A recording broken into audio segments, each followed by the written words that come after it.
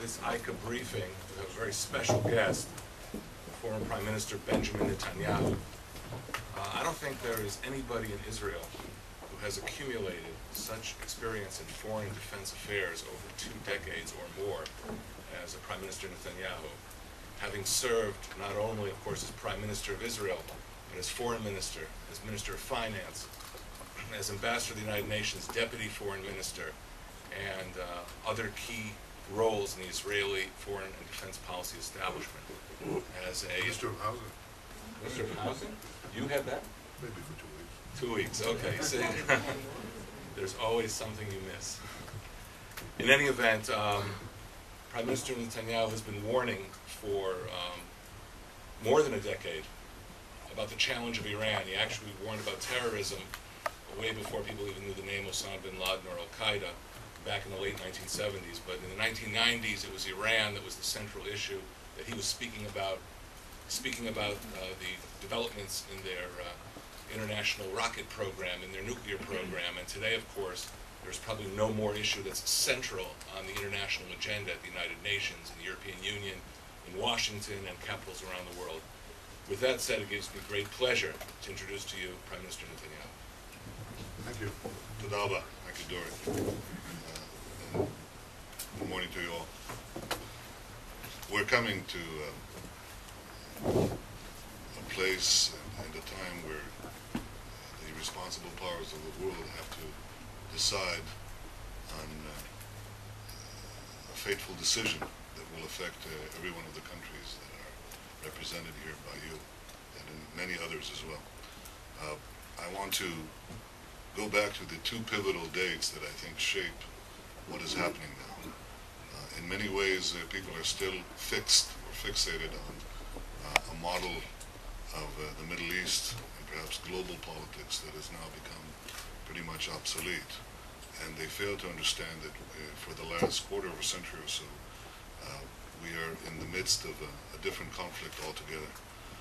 That conflict is a result of the coming to the surface of long-held resentments and beliefs and aspirations of a section of Islam. The militant believers who were essentially subdued and subjected to first foreign rule and then to apostate rule, if you will, once the Arab world got rid of the colonial powers. The great hope that the believers could assume power and deliver a corrective to the historical decline of Islam as they see it and the rise of the West, that this could be corrected once the Islamic world achieved independence. The Islamic world, certainly the Arab world, achieved independence after World War II. Arab and Islamic regimes came to power and they failed to deliver the goods.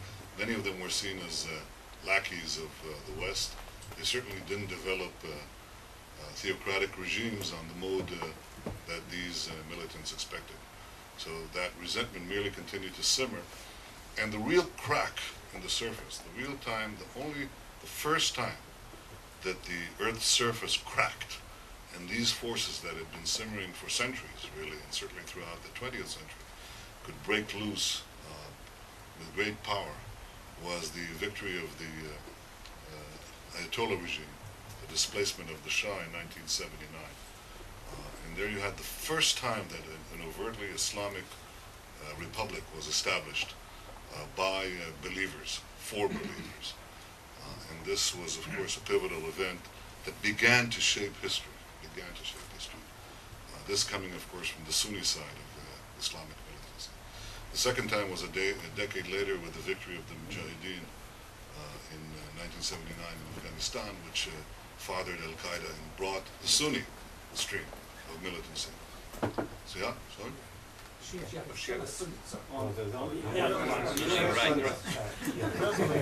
The second in Iran, it was the Shiite. A decade later, it was the Sunni. So within a span of 10 years, there were 2 great victories. One, the displacement of the Shah, a Western lackey, and then, in their view, and then 10 years later in Afghanistan, a victory over the other great superpower, and the rise of these two streams of militant Islam, competing with each other, but often also colluding with each other. And now history begins to move, and diplomacy begins to move. And the earlier models that we have are being swept aside. Soon, you have Afghanistan controlled, Iran is obviously controlled, the web of terror that is spawned by that, and of course the current thing that we see is the attempt to overtake the implantation of Palestinian politics with Islamic militancy. It's already been taken over by the Islamists. The threat to Lebanon of being taken over through Hezbollah, and the threat to other regimes that are happening here. So there is a slow, not so slow, steady steamrolling of other conflicts that are being swept aside in favor of the march of this militancy. What does this militancy want, and what is it going to do to us today? And what should we do in the face of its challenge? What it wants to do is basically correct the last 500 years. This is what it wants to do. I mean, the retreat of Islam and the rise of the West was a mistake. It has to be corrected. It can be corrected by earthly power. To get earthly power, you need power. And power is military power, economic power, political power. But the first and foremost is the ability to get your hands on very powerful weapons. This is the confirmation that Allah, with His providential grace, is favoring the militants. The most important power is obviously nuclear weapons, if you can get it.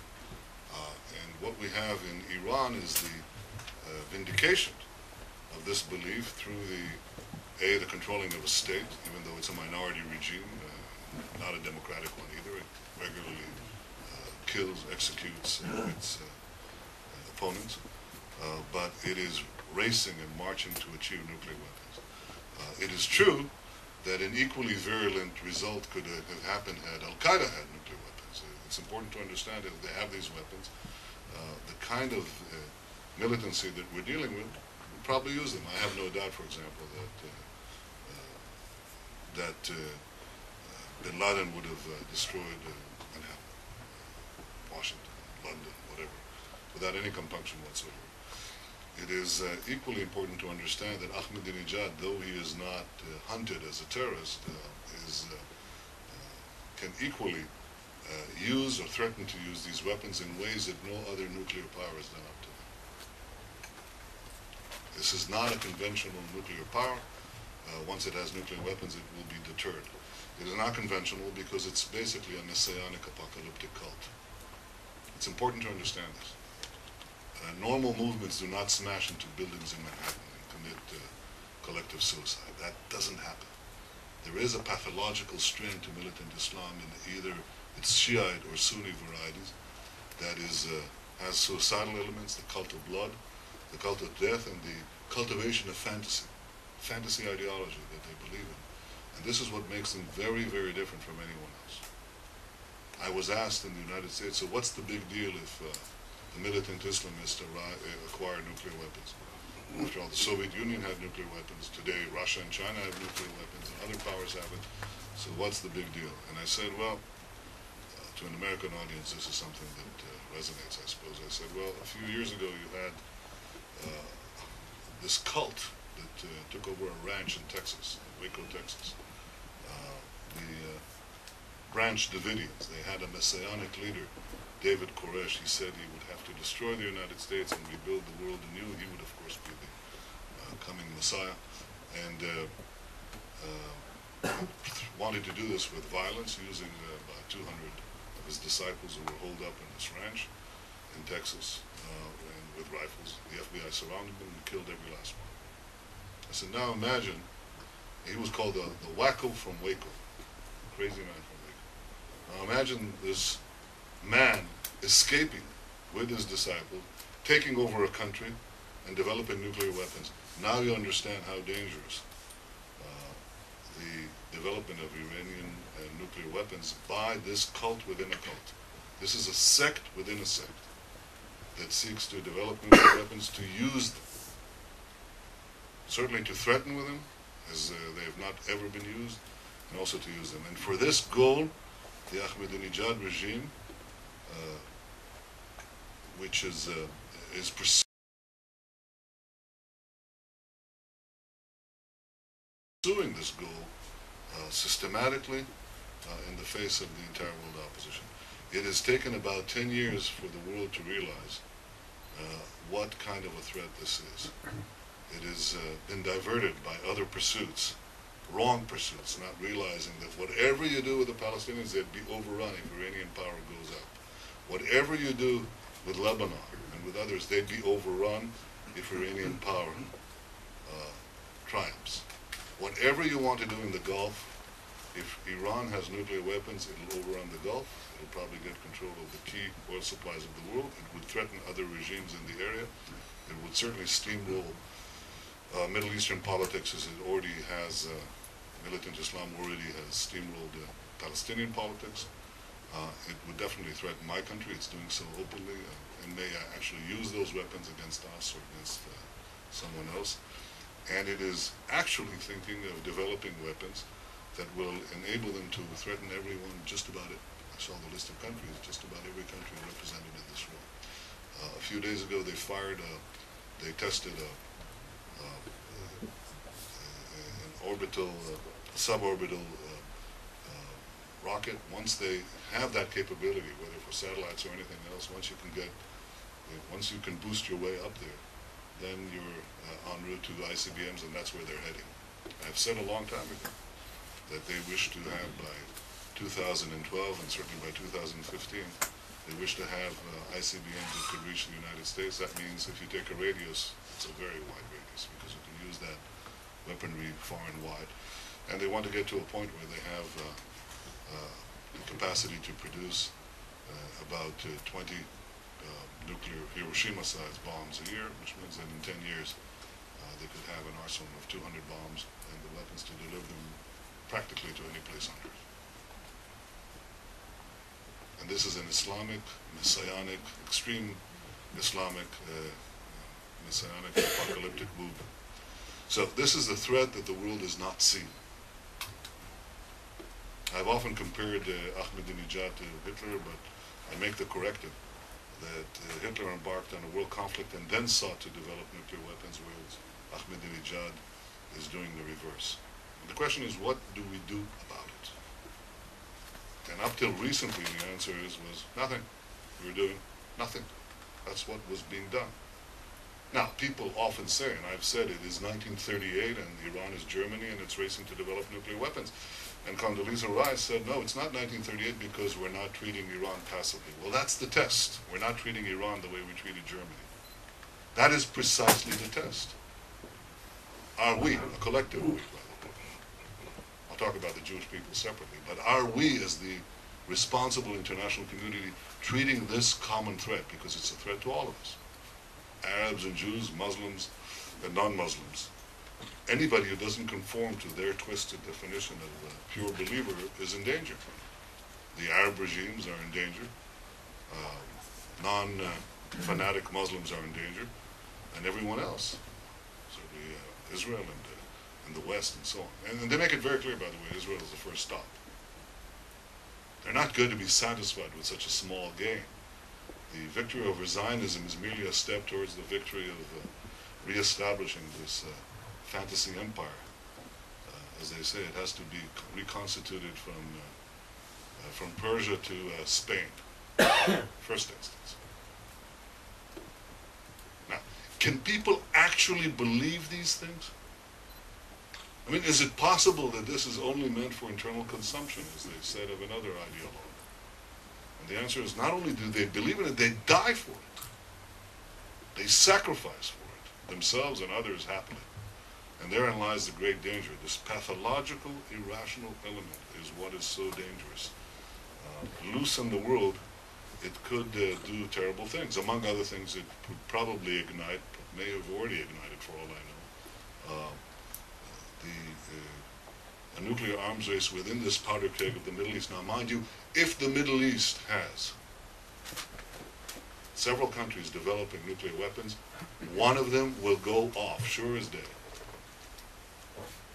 And what that does in the world is something that you can postulate for yourself.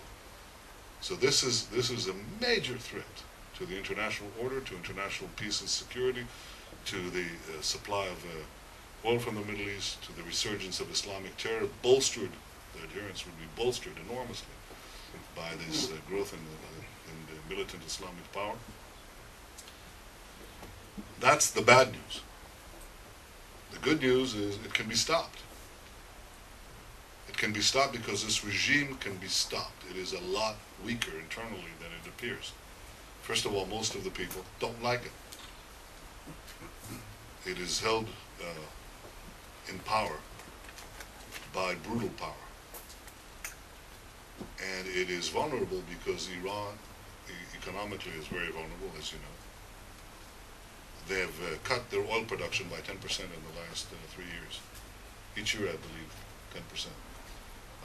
And that is not because they want to, it's because they desperately need new investment in their key crop. This is almost a single crop economy, oil.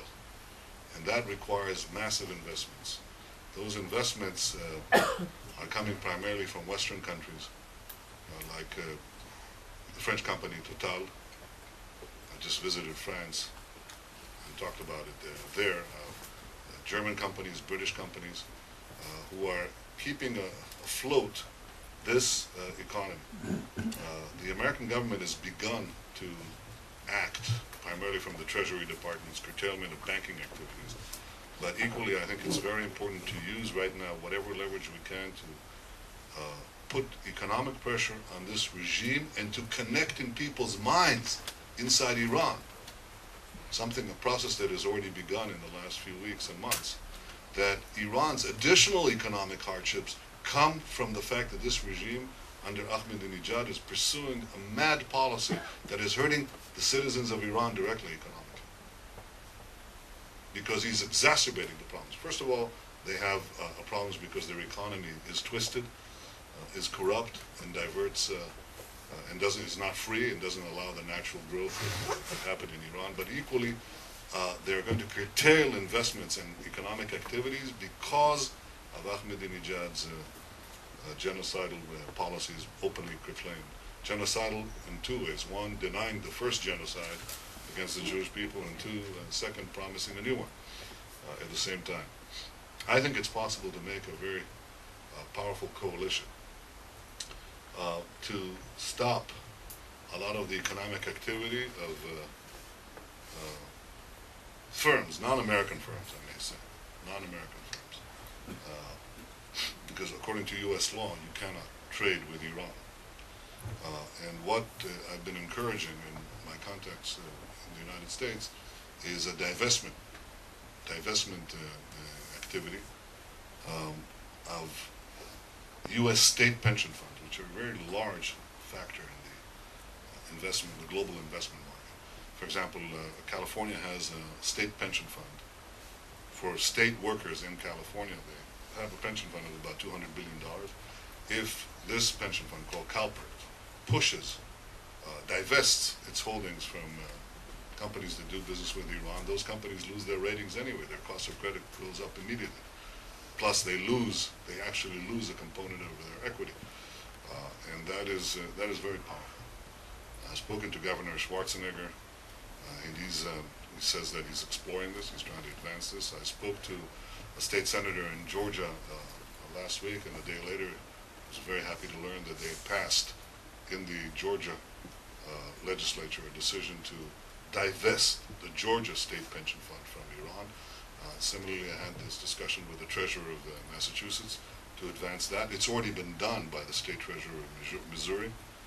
And so there's a movement that has begun, and I intend to be in the United States this month, in March, and continue to advance that. I think that anyone who says we have to act against Iran, here's a perfect way to act.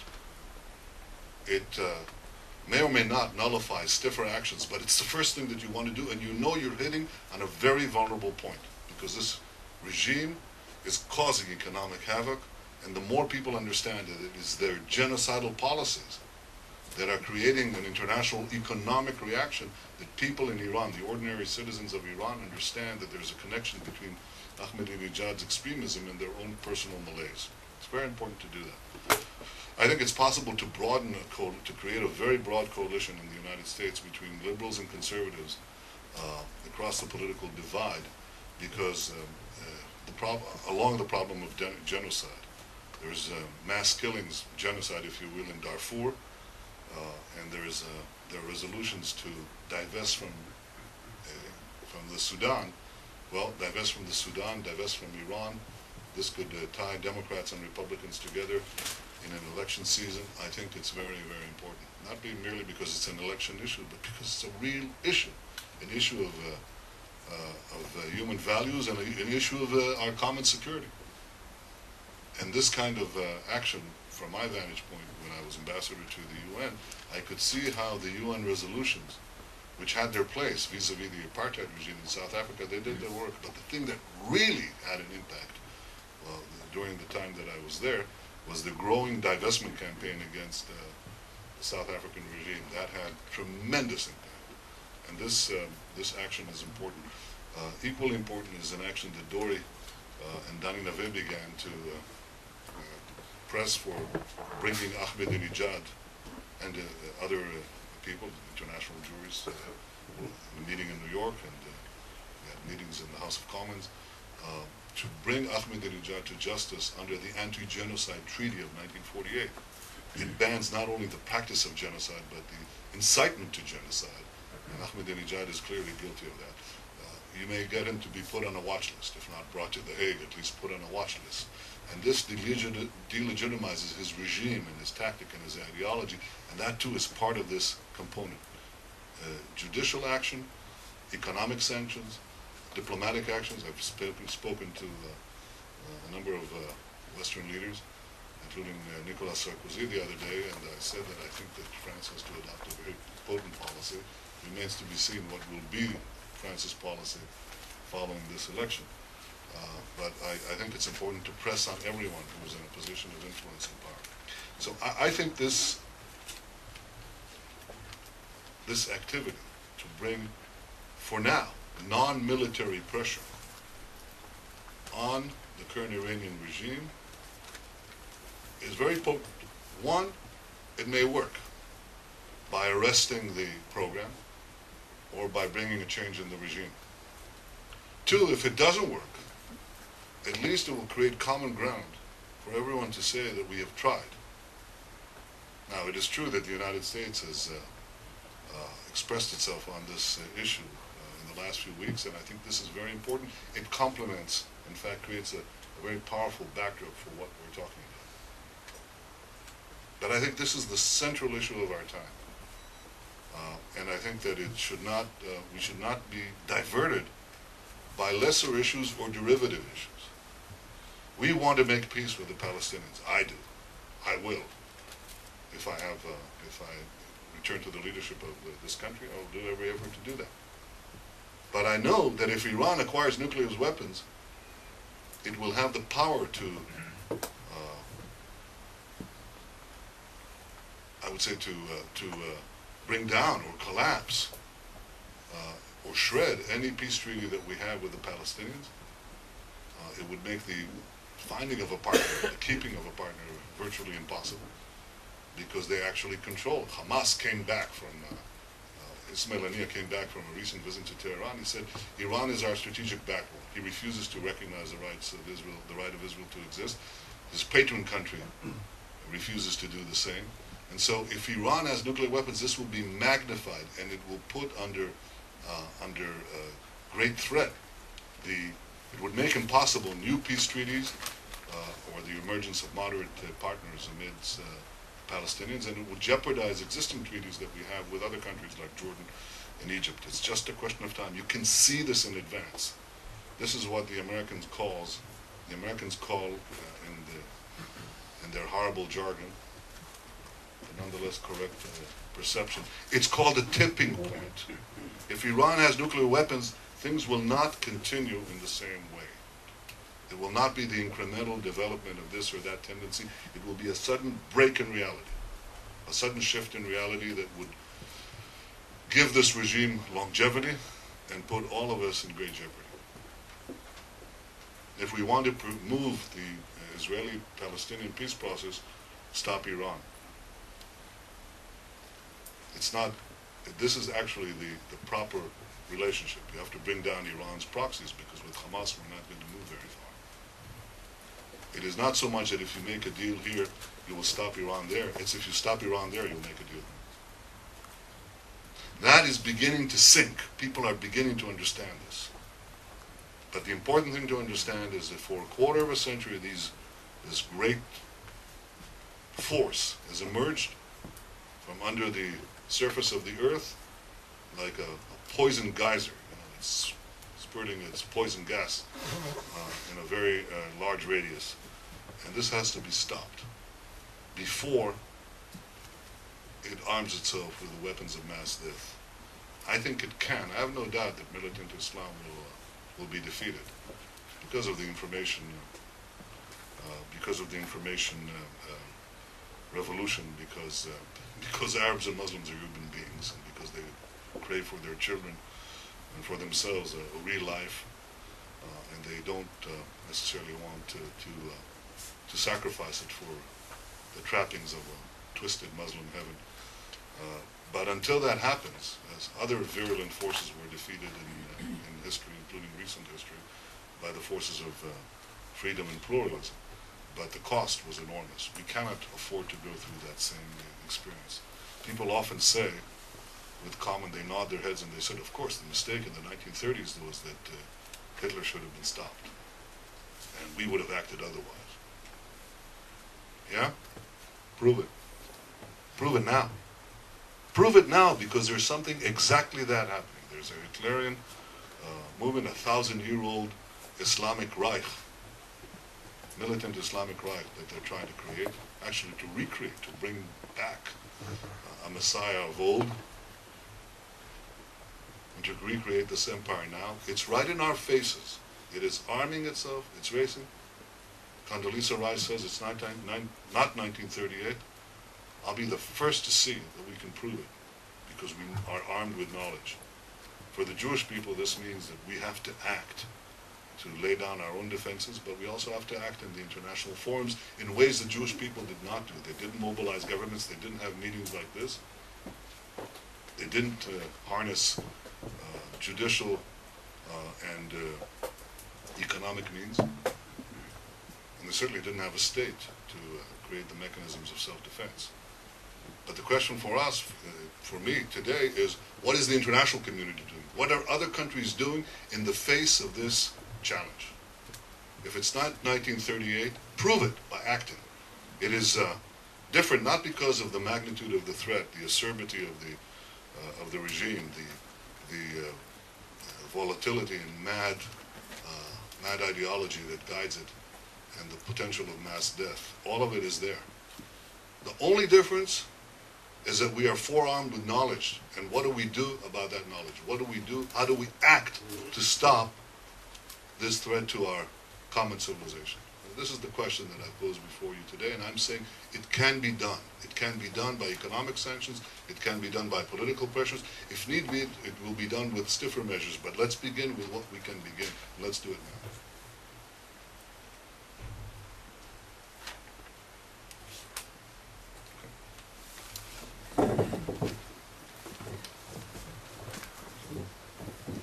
Thank you, Prime Minister Netanyahu. We have about 15-20 minutes for questions. Do we have the mobile microphone available? Bring this around the front. What I'm going to ask people to do is identify themselves, and just for the record. And Steve, we'll start with you. Thank you. Thanks, Mr. Mayor. Steve Erlanger from the New York Times. Oh, sorry. And I just wanted to ask you about a different bit of American jargon, maybe paradigm shift. I don't know.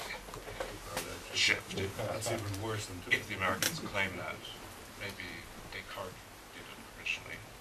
But what if Iran... Did Descartes use paradigm shift? I think so. I read Descartes. No way that he would use that. What if Iran, as some people think likely, never says one way or another what it's doing, never says that it's actually reached the threshold of nuclear weaponry, it takes on an Israel-like policy of ambiguity, would that have the same quality of tipping point or paradigm shift as an open declaration of nuclear capability? I think, Steve, there are two issues that you're asking. One is the reality. Do they have it or do they not? And second, do they declare it or flaunt it or threaten using these weapons? First of all, we'll know if they have it. We may not know everything that they're doing to get it. We know what we know, and what we know is enough. They're racing to get it. It's not that they don't have obstacles or problems. It's technologically not so simple. It's not what you read. A few students browse the web, get the manuals, and do it. There's very complicated and precise engineering required to produce a nuclear device. And the most complicated one is not the weaponization, but the actual production of the fissionable material. The weapon could be more. The weapon is essentially a big bomb surrounding a nuclear core. That's basically what it is. And that too is difficult, but not that important and not that difficult. Whereas the production of the nuclear material requires certain stages, certain technologies of which we are aware, we can track. Now, it's very important for me to say this given the controversy that surrounded Iraq. I was in the Israeli Security Cabinet on the eve of the Second Iraq War, and I asked, do they have weapons of mass destruction? And our people said very openly, we don't know. We're guessing that they have it. In this case, we're not guessing. We're getting guided tours. These are not fake centrifuges. Guided tours courtesy of Mr. Ahmadinejad himself. It's very important to understand that these are fundamentally separate issues, situations. So there's no question that Iran is racing to produce nuclear weapons. It is occasionally it has some obstacles in this race, but it is moving. And regardless of these obstacles, it is overcoming them or circumventing them and moving forward. And we will know if they have it. We may not know how fast they will get it, but when they have it, we will know. Okay? I think reasonably. I'm saying this with reasonable certainty. Now, with reasonable confidence, I think. Now, the second question, so there's not going to be a question of ambiguity in the sense of do they possess the weapons. Now, do they shift to a different mode? Well, for them to shift to a different mode means that you probably have to have a different regime there, or certainly a different cult controlling this regime, because this, it seems to me that right now, given Iran's enormous problems, enormous internal problems, the only thing that is really keeping this regime in place is the flaunting and vaunting of nuclear weapons. In many ways, it's similar to the internal rot that preceded the collapse of the Soviet Union. The Soviet Union probably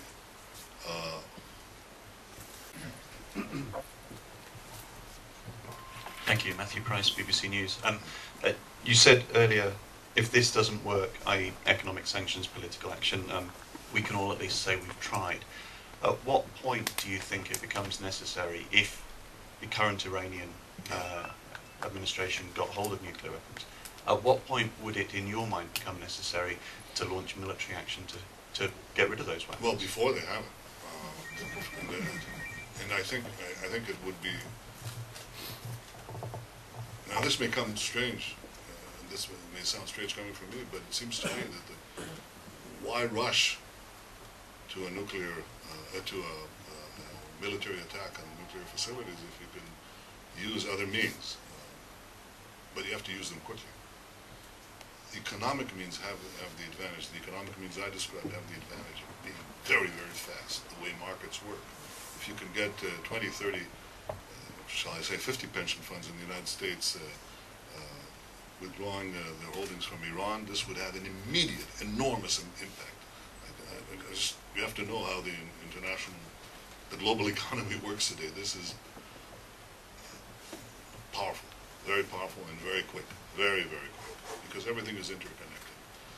It begins to affect also Iranian. There's a class of businessmen now in Iran who are, you know, tens and tens of thousands of businessmen who are keeping this economic entity alive. They're going abroad and so on, and all of a sudden they see their horizons closing.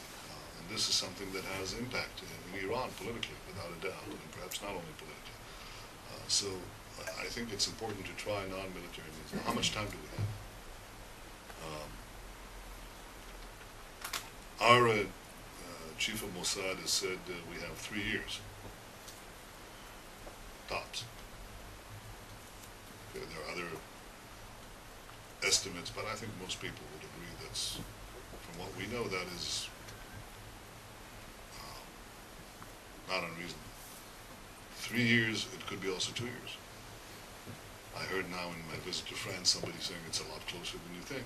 I don't know, based on what I've been, the briefings I received, I can give you the estimate given by the chief of Mossad publicly. But even 3 years is 1,000 days. And a day has just gone by, this day. So we don't have a lot of time. And it's important to amass those pressures now, as quickly as possible. Although I don't think one should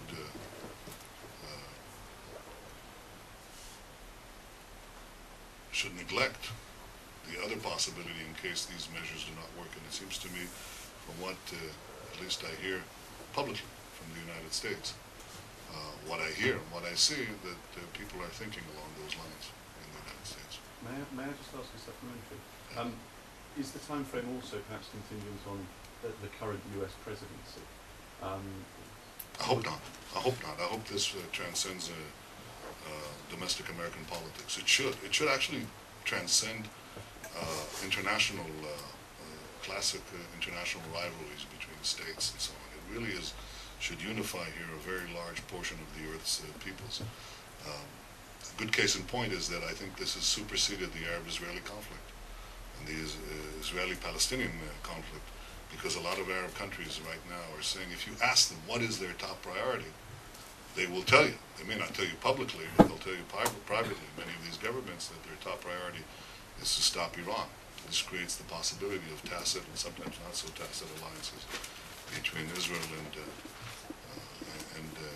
governments in the Arab world, or Israel and moderate Palestinians. I think it's really an understanding of that there's a battle here between moderates and extremists, except the extremists will win the day, at least for a while, if they're armed with nuclear weapons, and everybody understands that. So I think that it is if it is breaking apart political divides here, the understanding of this great threat, it should certainly break apart, break open political rivalries in the United States. This should not be an election issue. It should be a dividing rather, uniting rather than a dividing issue in the United States. And by the way, it's totally irrelevant from the conflict in Iraq, from the political debate over Iraq, because whether you stay or whether you leave, whether you set a timetable for departure or you don't, whether you have a surge of forces or you have a decline of forces, if Iran acquires nuclear weapons, you will lose Iraq, for sure. And in my opinion, you will lose most of the Middle East. And many other things will be in jeopardy. So this should not be part of the internal American-U.S. debate, presidential debate or other. Hannah Berries from the BBC Latin American Service. Mr. Netanyahu, where do you see Israel in all this scenario regarding what should be done, the way it should participate in a coalition, when we are talking for the time being only about non-military measures, and also when we pass the threshold and the military aspect should be tackled? Well, first of all, for the interest of full disclosure, yes, I think my country is being threatened, and yes, I'm trying to galvanize as many forces around the world to head off that threat. I would have said the same in the 1930s about Hitler's regime. Yes, it was threatening the Jews, but that was only the first step. They then threatened and indeed caused the death of tens of millions of people. And in similar vein, I think that we should make it clear Israel is merely on the front lines of this maelstrom of what could turn out to be a global tsunami if Iran, if Ahmadinejad's regime acquires atomic bombs. So first, let's put it openly. We're not trying to hide it and not trying to deny it. For God's sake, they openly say, as they deny the Holocaust, we're going to, wipe you from the face of the earth. So it's the first thing that we have to do is be open about it and say, we don't want that to happen, and we'll do whatever we can. I hope I'm doing everything I can to make it not happen. And now, having said that, I'm not creating here an artificial alert. Anybody in his right mind can understand that this is a global force, a global malevolent force that merely sees Israel as the first stepping stone in its march to world conquest and world domination. Twisted and as improbable as this thought is, that's the way these people think. It's very hard. It's very hard in the post-Enlightenment period, it's very hard for the world, not only for Westerners, it's very hard for the world to believe that you can have modern religious wars. Because the last one really was extinguished about 150 years ago. Okay? But in the time scale of militant Islam, this is nothing. It's the blinking of an eye. They have to correct. The first assault on the West from the West failed. The second assault on the West from the East in the great naval battle in Lepanto failed. The third assault in Vienna failed. This is the fourth assault, except it's much more insidious and much more powerful, and it uses many, many aspects. But the most important thing is it uses nuclear weapons. It is important to understand that people think like that. They think differently from the way we think. Okay? So, yes, they intend to get us, but we're merely the small Satan. Europe is the middle-sized Satan. And the United States, I hope it's not offended, but the United States is the great Satan. And we have to put it in exactly that perspective. We're number one, only in time. And all of you follow in various ways. And so the question is, what is our role? Our role is, first of all, to protect ourselves. This is our main lesson from our past tragedy. But our role is also to alert others to the danger. But it cannot be just our effort, or even in the main our effort. Just as the previous mad ideology was not a Jewish issue, and if there had been in Israel, an Israeli issue. It's a world issue. It's a civilizational issue.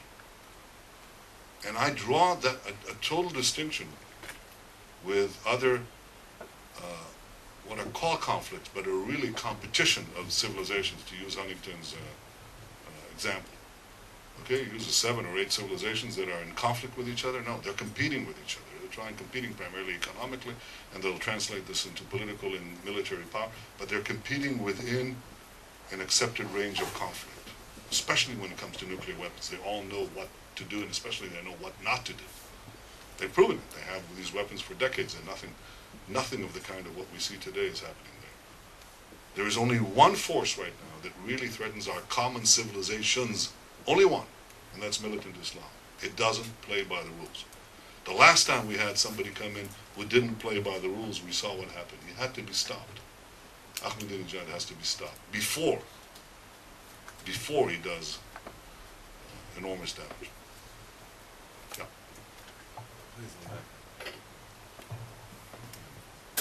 Yeah. Thank you, Prime Minister. Dan Williams from Reuters. You, perhaps more than any other Israeli notable, has promoted the possibility of an Israeli preemptive action should it be necessary when the time comes. I'm speaking of a radio interview you gave about a year ago to this effect, praising your predecessor Begin at the time and suggesting that were you in a position you would do that were that required. Now, clearly Israel has a pedigree in this area, but clearly this also serves as a very useful goad when it comes to, say, wavering parties in Europe who might otherwise not be so interested in imposing harsh sanctions. I'm wondering if you see that effect, and I'm talking about the secondary effect, wearing thin in Europe. I'm talking about recent statements by Chirac when he spoke about playing down the idea of an Iranian bomb. He spoke about Israel, potentially the United States, raising Tehran in response. He didn't speak about a preemptive Israeli action. There was the leaked EU report that also did not mention preemptive action. There are independent military analysts who think that the job is really too big for Israel to handle alone, and when it comes to the United States, that it's overextended in Iraq and lacks public support. Do you see, and I'm focusing specifically on Europe here, do you see that effect wearing thin? Well, I think I prefer to talk about the actions that are in agreement and should be very wide consensus internationally, and that is the political and economic pressures that could be brought down on this regime with great force. I think there are cracks there that may not have been evident a few months ago and certainly a year ago. It's very clear that there is internal schisms in the regime itself. There is enormous public resentment. Some of it is being expressed in meetings with students or housewives and so on. You can hear it. Even in this Iran, because Iran is not hermetically closed. It's not in a hermetically closed tyranny. It's a porous tyranny. You can hear the voices of dissatisfaction and dissent. So I think that before you get into this area, which is always murky by its nature, it's best to focus, as I'm doing now and have been doing in the last few months, on the measures, the non-military measures that could be applied. There's no question that if stiffer measures are needed, it's best that the United States will lead them. Ambassador. Michal Žantovský, the Czech ambassador. Mr. Prime Minister, there are three present or future great powers in the close neighborhood and proximity of Iran, Russia, India, China. And it could be argued that no system of sanctions, economic or otherwise, will be effective without they being a part of the system. How do you propose to involve them? It would be a lot more effective if they were in the system, if the UN sanctions, which were adopted by the Security Council, are ratcheted up. Obviously, it would be very effective. But these, A, take their time, B, have these gates that have to be passed each time and require international agreement. It's important that you got this international agreement for the first time. I don't discount the, if not the economic significance, the political significance of this unity is something that I think is not fully appreciated. But in terms of time, the fastest way to achieve rapid impact economically is actually through this can also be done by non-UN sanctions, by what I call selective voluntary sanctions. This means that if the pension funds do what I said, immediate impact. If certain governments do what I said, the U.S. government is doing that right now through the Treasury action on curtailing banking activity, very effective. These are not UN measures, but they're having their impact. You're feeling them, you're hearing their impact. There's no question that they're taking their toll. So would it be better if China, Russia, and India coalesced in this wholeheartedly and did their part fully? The answer is yes. Do we wait for it? No. One more question. George Bureau, Neue Zürcher Zeitung from Switzerland. Israel has a policy of nuclear ambiguity. Nevertheless, many countries do see Israel as a nuclear threat. What do you say the preventive actions that you suggest, economically, banking, judiciary, they could be used against Israel as a preventive measure? There is often in this type of discussion a confusion between means and ends. There are many means that could be used, like embargo. That is a neutral means. It could be used for just reasons and could be used for unjust reasons. But the means itself is not, it's value-free. It doesn't mean anything. The same is true of divestment. It could be used for good reasons or for wrong reasons. The same is true of UN resolutions. You can call Zionism racism. The only only country that ever transported black people out of Africa to liberate them and not to enslave them. You can call that racist. You can call the movement of Theodor Herzl, a man who wrote, "After I liberate the Jews, I'll go and liberate the blacks of Africa." You can call Zionism racism. You can do that. So UN resolutions can serve for good reasons or for bad reasons. Divestments can be used for good purposes or bad purposes.